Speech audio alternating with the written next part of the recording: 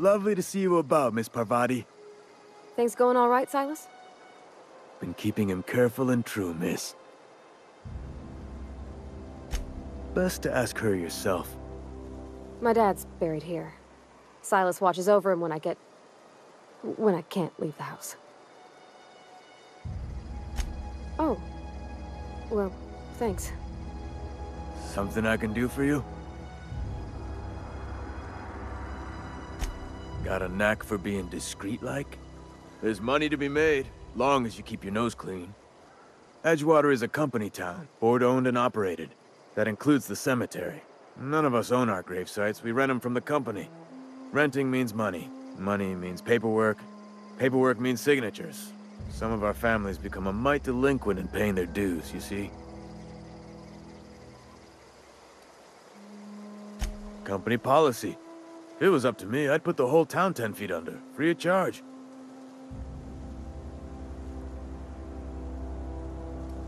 Quotas, mostly. Got a backlog of graves to fill. Bodies won't bury themselves, you know? 4 workers still haven't paid up. Phyllis, Conrad, Ludwig, and Martin Abernathy. He's a special case. You may want to twist his arm a little. He just is. Look, I don't want to get into it. Just make sure he pays up. Conrad's got a barbershop in town. Phyllis works at the cannery most hours. Abernathy... I ain't seen him in a few days. His domicile is near the cannery. You'll find him in town. All except Ludwig, that is. He's over by the landing pad.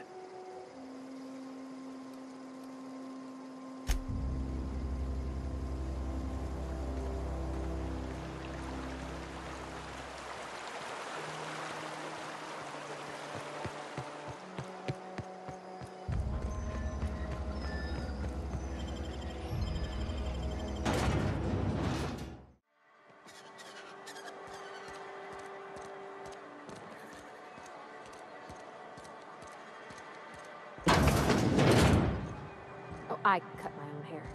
But Conrad sells real good disinfectant. Please don't touch anything. Your hands are probably crawling with germs.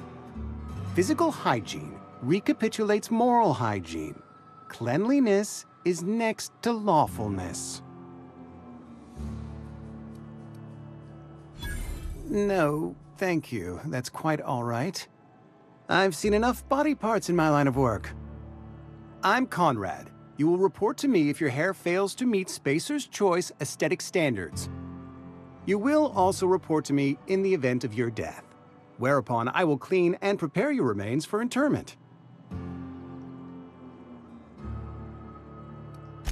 Burial, in the unfortunate event of a fatality. It's what a barber does. We make you presentable. Ah, gravesite fees. Silas and I had talked about this at length. I thought I'd made it clear my pecuniary situation precludes the necessary restitutions.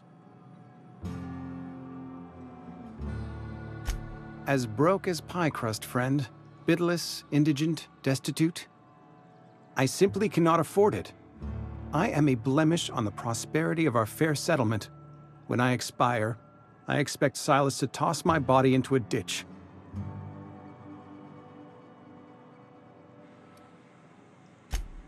Edgewater is built on the discipline and sacrifice of its people. Say what you will about our town, but we all pull together. Tell Silas I can't afford to pay, and that I fully expect to have my medical rights revoked for this dereliction. With my apologies. Some time ago, I fell ill with the plague. By the grace of the law, and through my own hard work, I'd proven worthy of treatment. Frankly, I don't imagine I'll earn that right a second time. The barber work hasn't been profitable, you see. I've had to keep this old place running with my own savings. Not a bad idea. But I'd need some kind of collateral. My pair of lucky clippers! No, that won't do.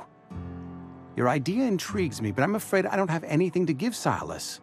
I'm open to suggestions. Much obliged.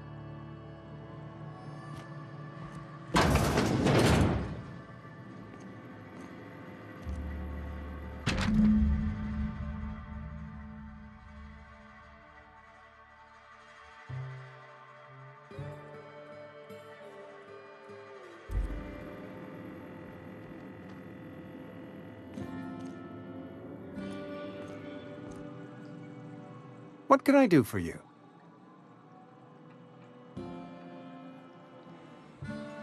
You know about Eugene? How? Then, you know Phyllis suggested selling off Eugene's gold teeth. I didn't approve of the idea then, and I don't approve of it now. Eugene's golden teeth were a family heirloom, representing 3 generations of poor dental hygiene. He took them to his grave. That's unthinkable. Eugene's body and all rare earth minerals contained therein are solely the property of Spacer's choice. I can't ask Silas to dig up a man's body and pry a few teeth loose from his jaw just to pay my bills. Can I? Are you asking rhetorically? Because if you're being serious... Ugh, gross. Desperate measures, Miss Holcomb. Desperate measures. I'm going to have to ask Silas to dig up those teeth. It's the only way I'm paying my gravesite fees. I'm sure that I have no other choice. Here you are. Gravesite papers affixed with my signature and an IOU.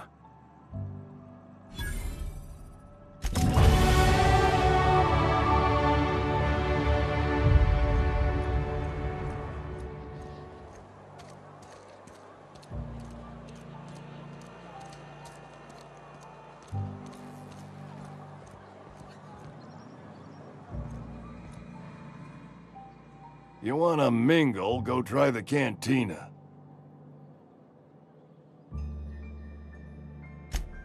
You what? But why? I was dependent on you. Does it feel good? Robbing an old man of his last shred of hope?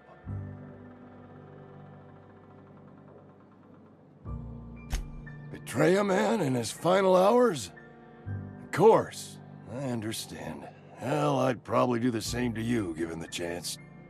So, you just here to watch me die, or what? Silas knows, doesn't he? That's why he sent you. That's why he wants me to pay up. He knows. Here, take my fees. I'm never getting that medicine, so I may as well buy myself a grave. Something nice and wide, with plenty of room to spin around inside.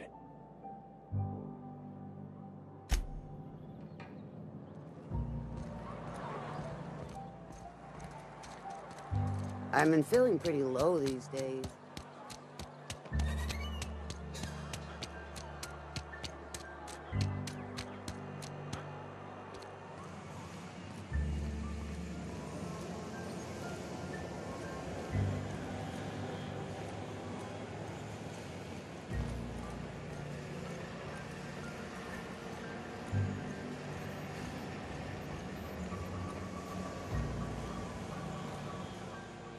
You the new worker? Whatever. Make it quick, Tenderfoot. I'm busy. Foreman Granger. Mind those words don't come out of your mouth unless preceded by yes, or right away, or thank you. Shit. Silas still on about that. Here, take the fees. I'd appreciate it if you didn't tell Reed I was late on my payment. Because they're not my fees, and not my gravesite. Guy I worked with shot himself. I paid the bill.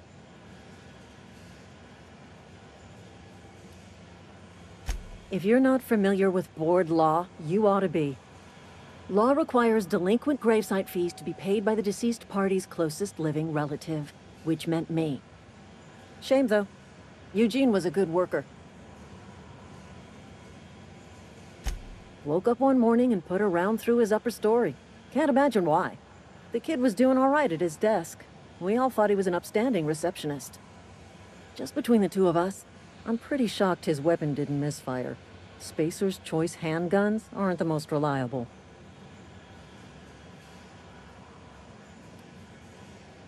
Eugene wasn't family.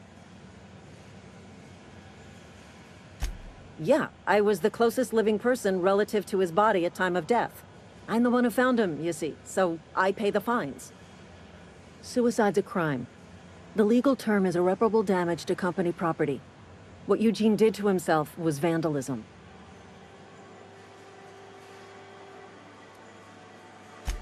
When one of your workers commits a crime, the entire town pays for it. In other words, Edgewater would have been penalized pretty hard. Whatever Eugene was worth as an asset, we would have had to pay out of pocket to Spacer's Choice.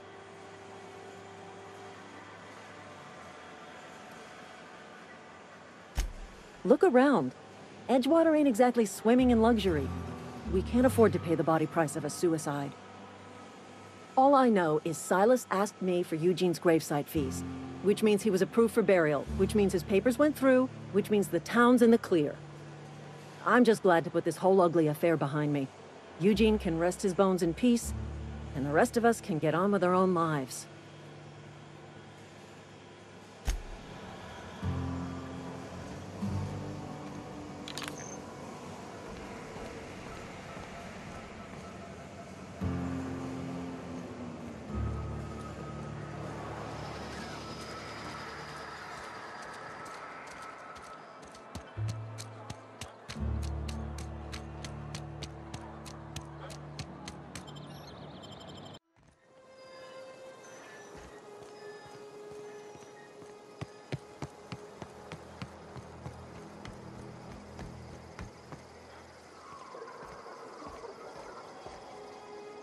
Never seen the Vale lit up like this before.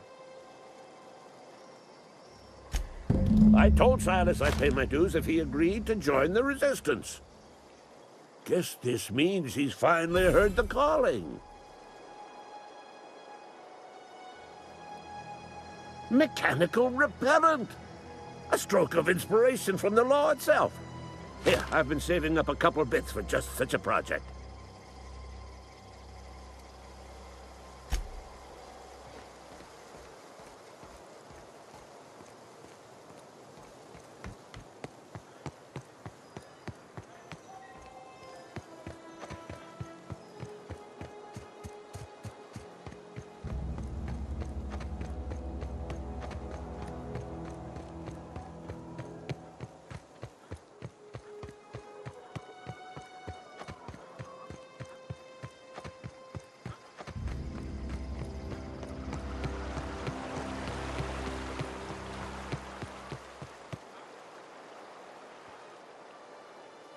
Grave digging's a fine profession. Always work to be had, and nary a word of complaint out of your clients. You run into any trouble? Reliable work from a freelancer. That's gonna take some getting used to. And I'll buy you a drink sometime.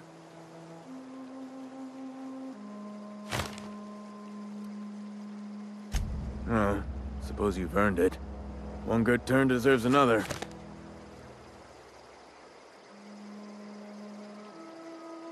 Abernathy was sick? With the plague? That's disgusting. I shook hands with the guy.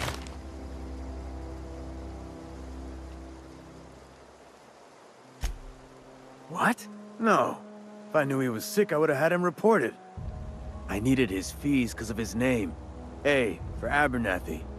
He was at the top of my list, you see?